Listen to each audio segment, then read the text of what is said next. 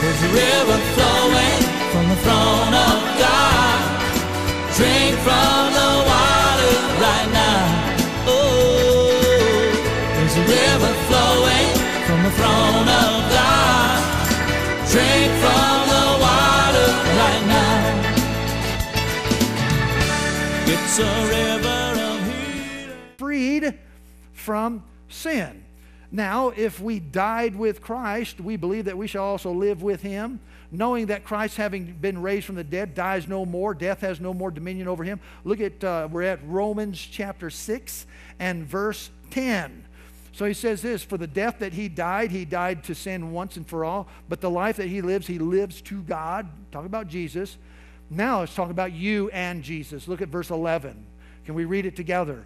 Likewise, you also reckon yourselves to be dead indeed to sin, but alive to God in Christ Jesus. Therefore, or Paul would say this, having said that, again, he's giving boundaries for Christian living.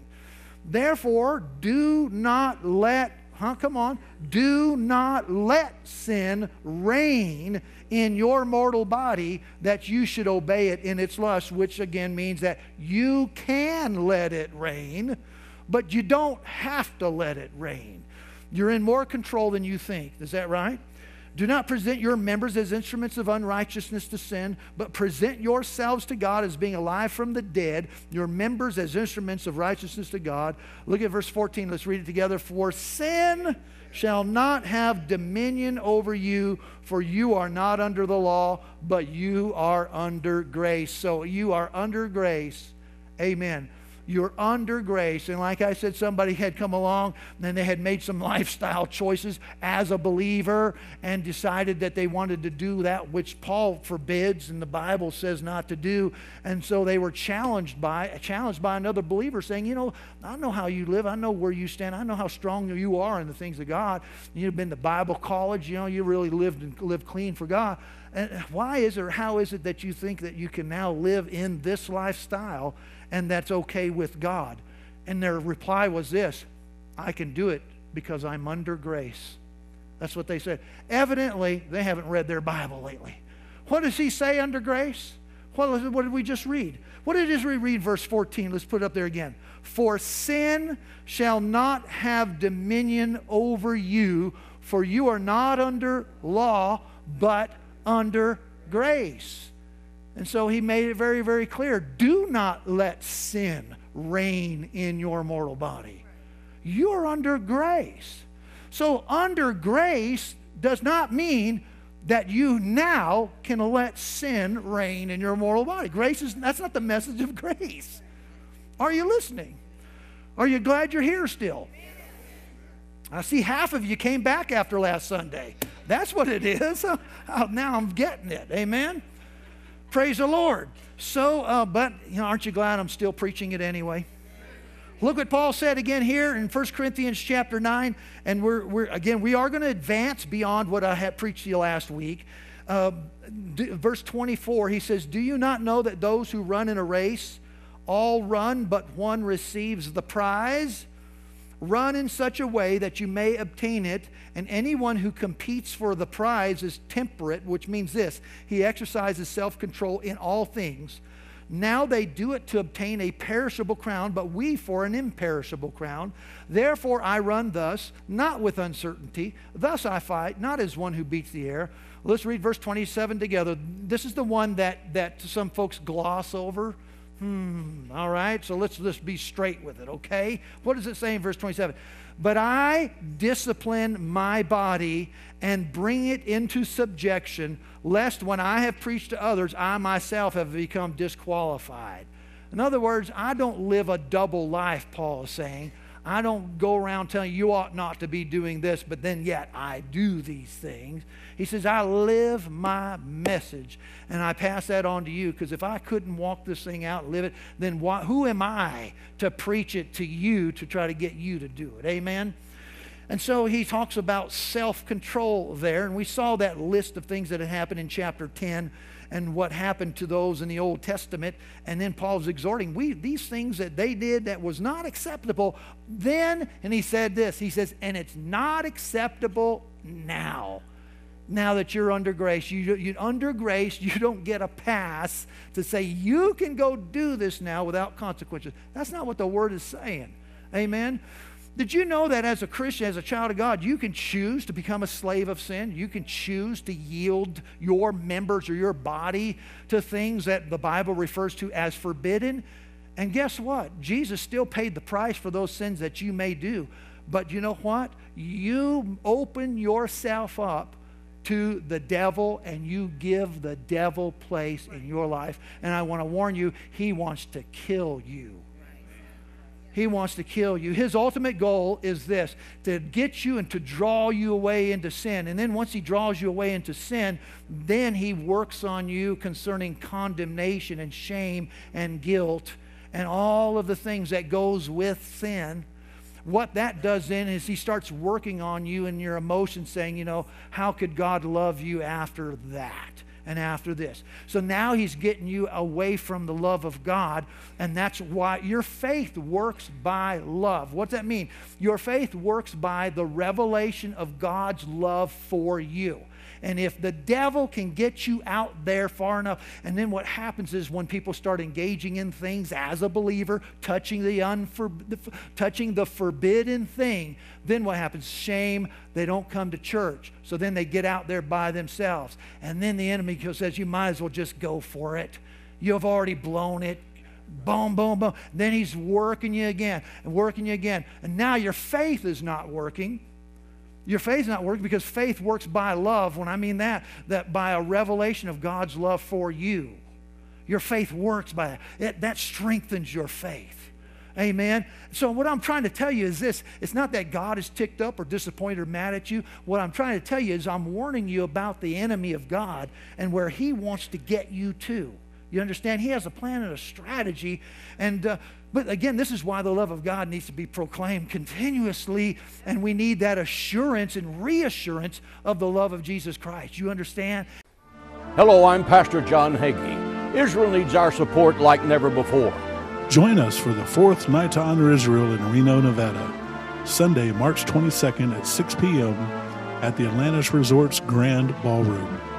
Tickets are just $18 and can be purchased at cufireno.com. Tickets are available by calling 775-827-0333 or visit cufireno.com. Jesus holds no sin against you. He holds nothing against you. Jesus does not hold a thing against you. You know why he doesn't hold it against you? Because in his mind, it doesn't exist because he washed it away and it's already done and finished. Amen? But the devil remembers, and so do people. Amen? And so do you. And so the reality is that, like Paul said, stay in the boundaries that God has laid out, and he gives wonderful instructions. Are you receiving this morning? So in closing, I want to close in Ephesians. We're going to go to Ephesians. We did not cover that last week, and this is so very, very important. All right. Remember, we saw over there in Romans chapter 6 where Paul said this. He talked about the old man has been crucified. Is that right? Say old man. Amen. So you can look, wives, you can look at your husbands.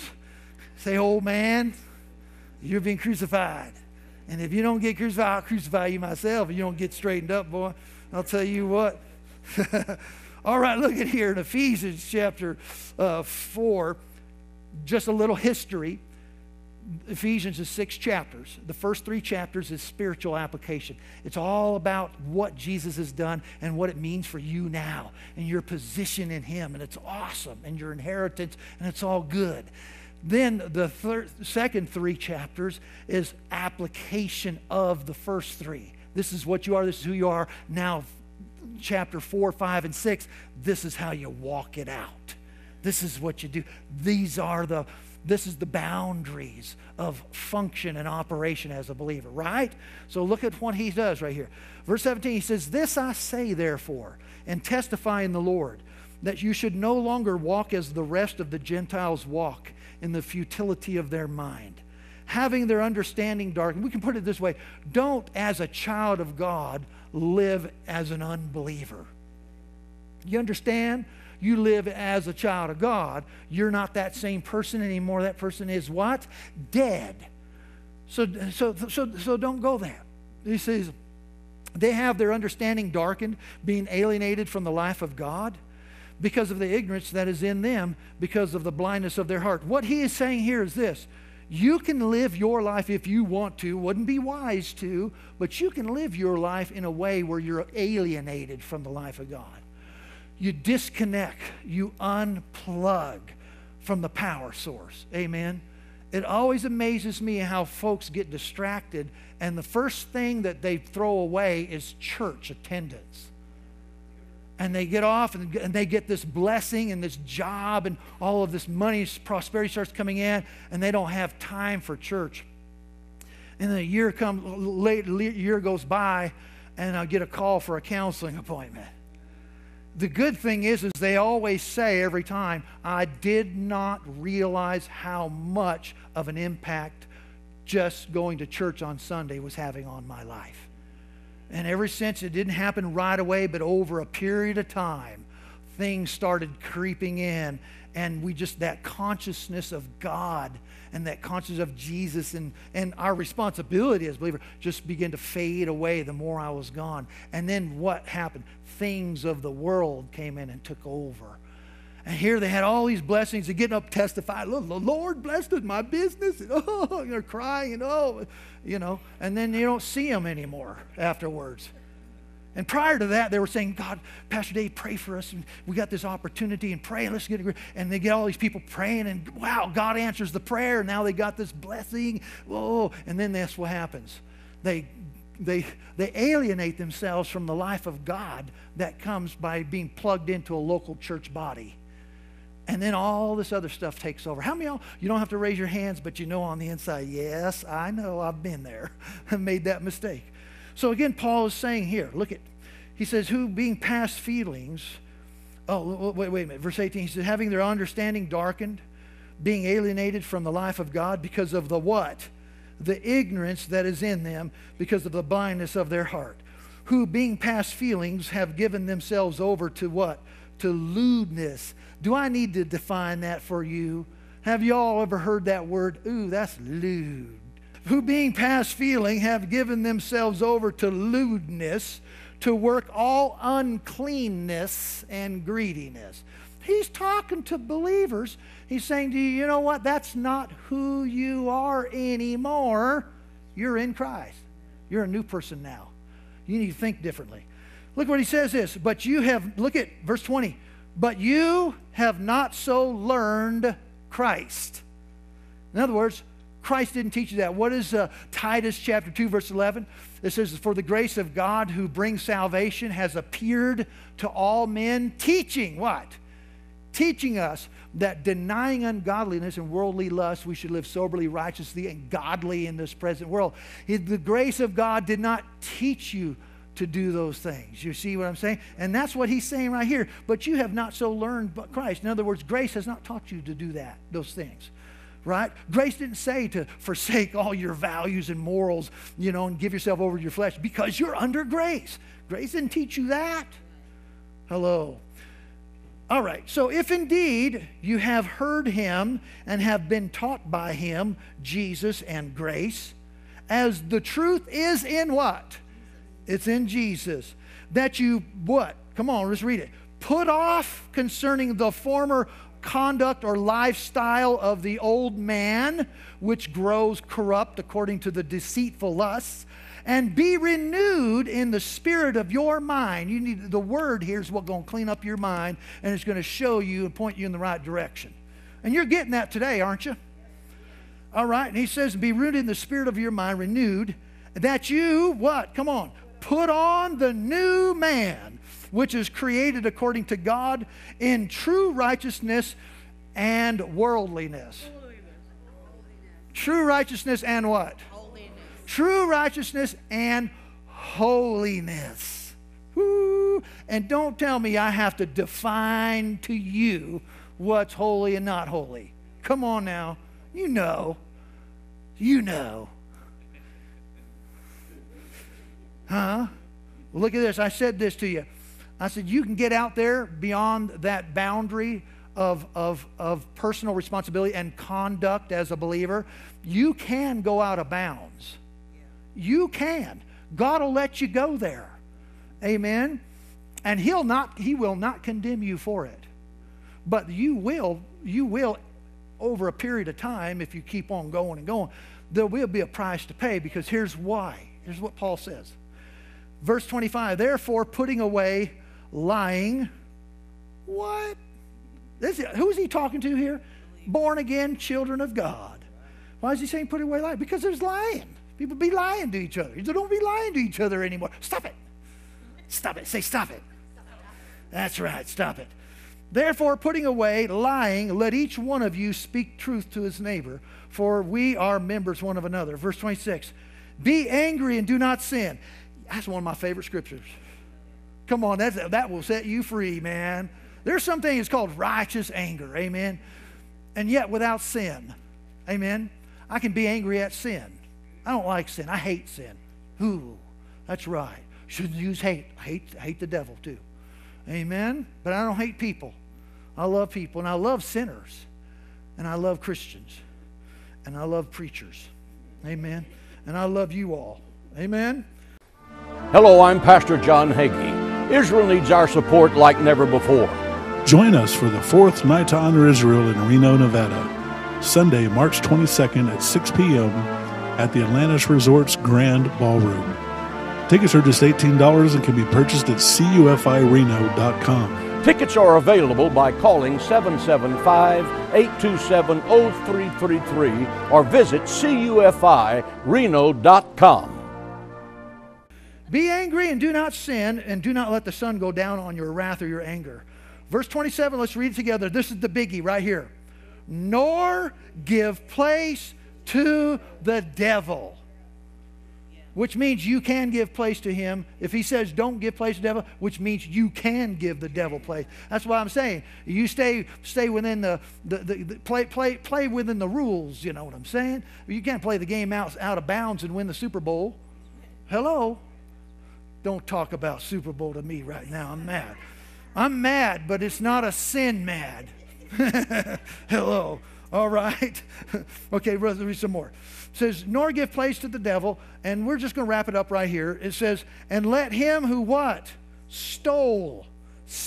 Steal no more, no longer, but rather let him labor, working with his hands what is good, that he may have something to give to him who is in need. Look at verse 29. Let no corrupt word proceed out of your mouth, but what is good for necessary edification, that it may impart grace to the hearer. And do not grieve the Holy Spirit of God, by whom you were sealed. Sealed, say, I am sealed for the day of redemption. Look at this. Might as well go on down, verse 32. Let all bitterness, wrath, anger, clamor, and evil speaking. That word evil speaking in the Greek means this: devil talk. Devil talk. The devil has a language, and he's telling the believers, don't talk his language. That means you can talk his language, right? So let's not do it. He says, and let that be put far away from you with all malice. Be kind to one another, tenderhearted, forgiving one another, even as God in Christ forgave you. Amen. Say, I am sealed unto the day of redemption. And even though you're sealed unto the day of redemption, you can go out and do all of these things of the flesh that he's talking about. You can do it. It's unhealthy for you. And you give place to the devil, and you give the devil access in your life. Amen? But you don't have to. You have that much control. Amen? You are in control. You have got power. Do you agree with that? Praise God, it's 12:10. That's my maximum. That's my limit. We do 1 hour and a half service. We started at 20 minutes till, and it's 10 minutes after. I got my 90 minutes in. Are you listening? Somebody can say, well, Pastor has long services. Did you know that years ago, every one of our services was 2 hours long? Not an hour and a half. hour 40 miles. Everyone was 2 hours long. And we really worked at trying to keep it at 2 hours. So you know what? This is 30 minutes shorter than what we used to do. And folks didn't complain about it then except for the Catholics. Because they say, I go to church once a week, maybe. I went to church twice in one service. They only do 1 hour service, don't they? About that. 2 hours? I remember somebody said that one time. Well, how long are your services? Well, they're really, we keep it around 2 hours, But we used to go to church that was 3.5 hours, 4 hours. But our church services are short. It's 2 hours. And they went, 2 hours? That's too long. Well, if you're in a dry, ritualistic, ceremonialistic service, I want you to know that an hour is too long. An hour is too long. I can tell you that one time I was sitting in one of them services, man, and I was thinking to myself, how long have we been here? And I looked and it had only been like 20 minutes. I felt like we'd been in there for 2 hours. And by the time an hour was gone, I was drained. I'll say I didn't, you know what? Wow. Made me want to go shorten my 90-minute services after that. It's actually 92 minutes now. This is 92 minutes. Stand to your feet. Praise the Lord. Glory to God. Amen. So here, let me conclude all of this with this. Who was it that gave us all those instructions right now concerning personal life and conduct? Who was it that wrote that? Paul. And who is Paul? The apostle of grace. What ministry did Jesus give him? He gave him the ministry to proclaim the gospel of the grace of God. So in grace, He has given us boundaries and guidelines of conduct as believers in this world. Do you receive it today? Amen. So when I go further into the message of grace, I wanted that foundation laid early on. Amen. Now we're going to get into the funner stuff. Fun stuff. Fun stuff. Right? Hallelujah. Praise God. Father, we praise you. We love you. Thank you again that every one of us, even though if we've done any of the very things that Paul said, don't go there and do that, we still know we're sealed unto the day of redemption. Well, our salvation is blessed and our salvation is secure. I want you to look at by here one more time. Last Sunday, I closed the service out by making a statement concerning the fact that Jesus won our salvation. And if He won our salvation, you can't lose what He has won. Do you remember I said that?